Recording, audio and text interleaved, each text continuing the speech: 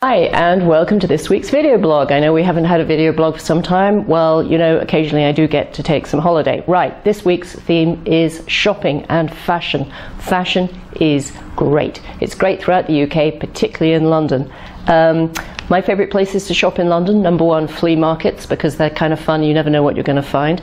Number two, there are 4 wonderful department stores in London and they're all very different. The biggest is Harrods. 100,000 people go through Harrods every single day. They will sell you anything from a paperclip to an airplane.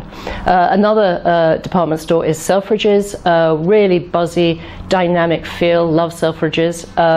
My favourite department store actually is Liberty's, which is on near Regent Street, and that was set up in 1884 deliberately to be a very artistic take on the shopping experience. And finally, if you're not shopping for fashion but you're shopping for groceries, check out Fortnum & Mason's on Piccadilly. It was founded in 1704 and it's still going strong.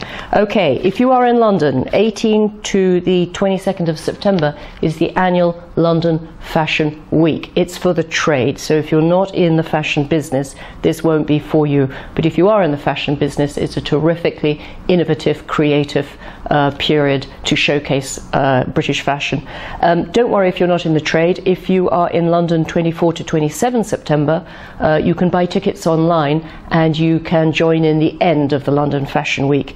And if you are in London on Thursday the 10th of September, there is a completely free evening where they're going to take over Regent Street, make it pedestrian only, and anybody can take part in all sorts of fashion themed things that are going on. Finally, if you can't get to London in September, don't worry. The British Council Kazakhstan is running a series of fashion themed events this autumn in Almaty. Keep an eye on their website.